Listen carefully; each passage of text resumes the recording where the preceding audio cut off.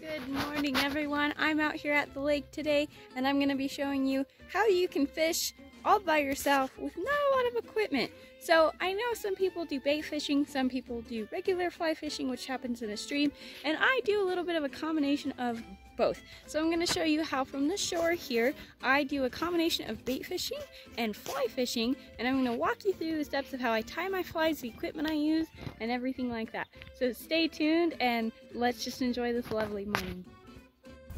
To start on your fishing journey, you will need two main pieces of equipment, a fishing rod and a net. Now, there are three main types of reels. They are a spin casting reel, which is the enclosed type, a spinning reel, which is also known as an open reel, and finally a bait casting one. I have here a collapsible pole, which makes it easy to store my fishing gear in small spaces with a spinning or open cast reel. This reel is really important to me because it is one that my dad has had since I was a little kid, and he just recently passed it on to me. I have a lot of fond memories of going to different lakes and fishing with my dad throughout my whole childhood, so this reel has a lot of sentimental value to me. I've always liked the open reel setup as it allows you to handle the line better. If any snags happen with the spool, it is a lot easier to fix them with an open reel than a closed one. You can also throw your line out farther with an open reel more than a closed one because you don't have the friction of that closed-faced reel unit. I have a basic fishing net here as well that just has a sturdy net and a metal handle.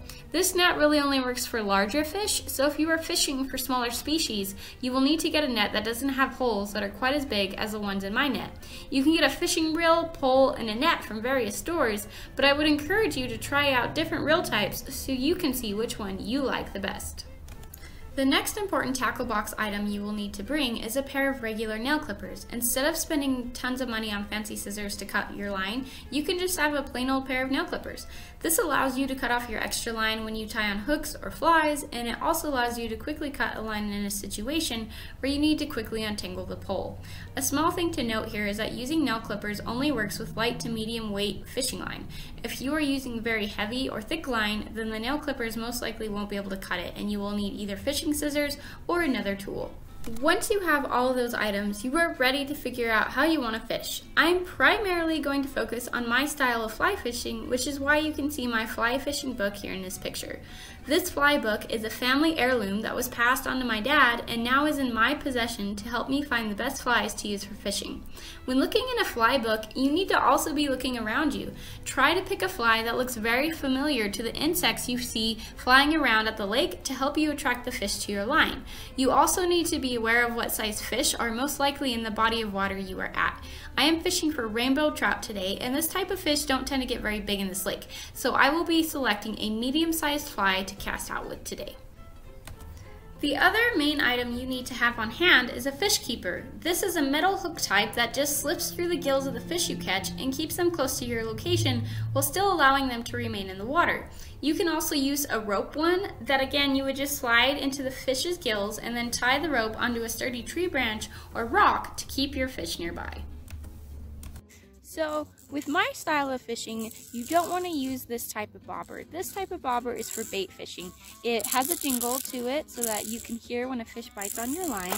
Instead, you want to use one of these that will just float along the surface. These are clear and plastic and they don't have any noise, so when you throw your line out, it's not going to cause as much of a disturbance in the water for the fish, and it's going to float along the top when you pull it in a little smoother so that you can create that illusion of that fly coming along like it would if it was a real bug on the surface. My reel that I'm using today is a collapsible reel, so I had to open it up. I have an open cast reel, so I had to open the reel up to get the line back through, and then because I originally had a hook on this one, I had to clip the line with those nail clippers I showed you, and then I had to unwind the band, the little rubber band that's in the middle part, and then pull my line through so that I have a new piece of line. And what's important is you want enough space between the bobber and the fly so that it'll kind of follow it, but it's not super close behind so that they don't see the bobber. Otherwise they won't really pull on your line. So that's about an arm's length. It's actually a little more than that, so I'm going to shorten that up, and I'm just going to pull that line through that bobber there. And that's about where I want it. So in order to get it to stay, I'm going to just twist. I'm going to pull this bottom part out and twist it so that it's twisting the rubber band inside and then I'll just pull it on both sides to make sure that the bobber doesn't move. So that's how I get my line through. You can stop it. So after stretching my line out through my bobber and extending out my pole all the way, it was time to pick a fly. By looking around, I had noticed there was a lot of mosquitoes flying around and landing on the water. A lot of fish were jumping up to eat them, so I figured to go ahead and give this fly a try. If you were looking closely at the fly book picture from earlier, you might have noticed that the inside of the fly book looked a bit funny. That coloring inside the fly book is made out of a furry lining that keeps the hooks in place so that the flies don't get lost and they are easy to organize. I simply took the mosquito off the lining and had it ready to get tied onto the line. So here you can see the fly being tied onto the fishing line. You want to start out by threading the line through the little hole on the very top of the fly. Then you will want to cross that line back through itself between 4 and 6 times and then pull down your line and make a knot out of that cross section that you just did. Then you'll pull both ends of the line to make sure your knot is tight and won't come undone.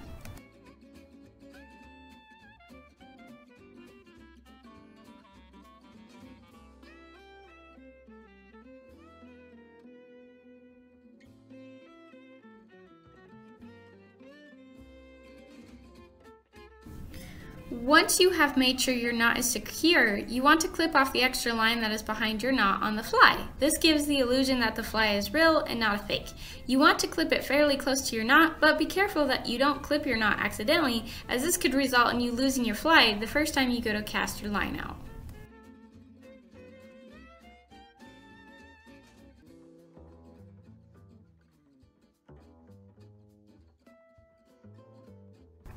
Once you have selected and tied on the fly of your choice, you now need to get some water in your bobber. Since this clear bobber weighs less than the ones I showed you earlier for bait fishing, you need the water to give your line some weight so it can go further out when you cast it. You want to fill this type of bobber up at least halfway full of water. I chose to fill this bobber up a bit more than that so I had extra weight on my line. Notice in this picture that in the middle of the bobber is a rubber band. Keeping it tightly twisted like that in the picture is what keeps the bobber in place on your line so you can keep a good amount of distance between your bobber and your fly. Watch closely to see how you can get water into this type of bobber. Notice how the bottom part of the bobber is being pulled away. This allows you to dip the bobber into the water and fill it up at least halfway with water. Once you get the amount you want in the bobber, you simply take it back out of the water and release the bottom part of that rubber band connection. This will reseal the bobber so you don't lose the water in it when you go to cast out. So this is what the fly should look like. See how it's just right there in the middle of the screen and it's just being tugged along? That's what you want as you're reeling in, because that looks identical to what mosquitoes and gnats will do when they land on the water and just skate along, and that's how that fish will get caught. So when you go to cast, you're going to take your first finger, pull the line back to the pole, then you'll flip the reel open, and then that's when you will move the reel back, and then you'll just fling it out and let that finger go, and that will release, and then you just close the reel and spin. Here you can see what it looks like when you do a normal cast out using the steps I just walked you through.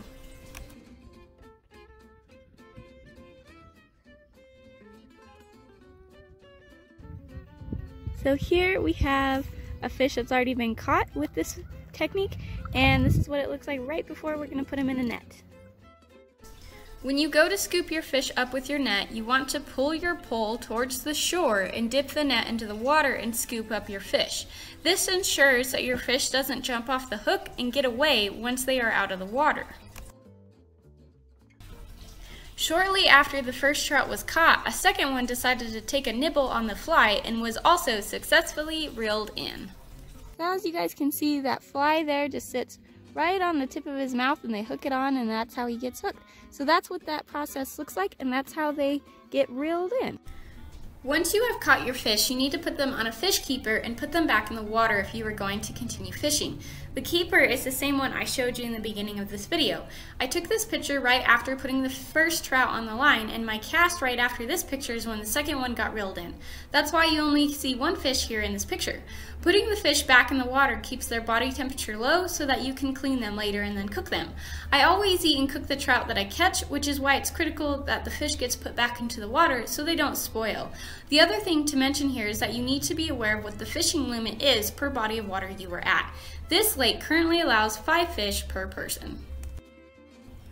To get an idea of how big your fish are, you can always use a tape measure like I did here in this picture to truly capture their size. So if you are going to bait fish, I would suggest using some power bait, which these are trout nuggets, and we are fishing for trout today. So these come in really handy. They float on the top and leave a nice oily scent that kind of chums the water for the fish. The other thing you can use is some salmon eggs, and these work really well up here at this lake. So these are also a great alternative. You can also use night crawlers, work well, and then also these little grubs that you can put on, and those float as well, and they'll be able to fish off the surface.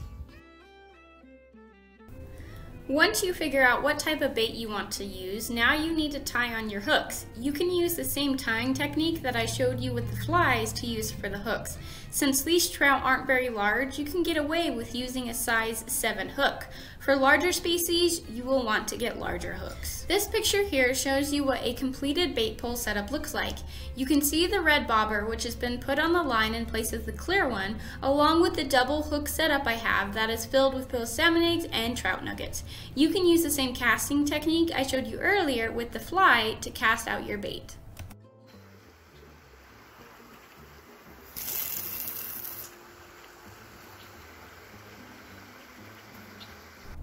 In conclusion, there are many ways to fish, but this method is a simple and easy one that anyone can use to snag some trout. Good luck fishing, and don't forget to like and subscribe to this YouTube channel for more Learn by Doing 4-H friendly videos.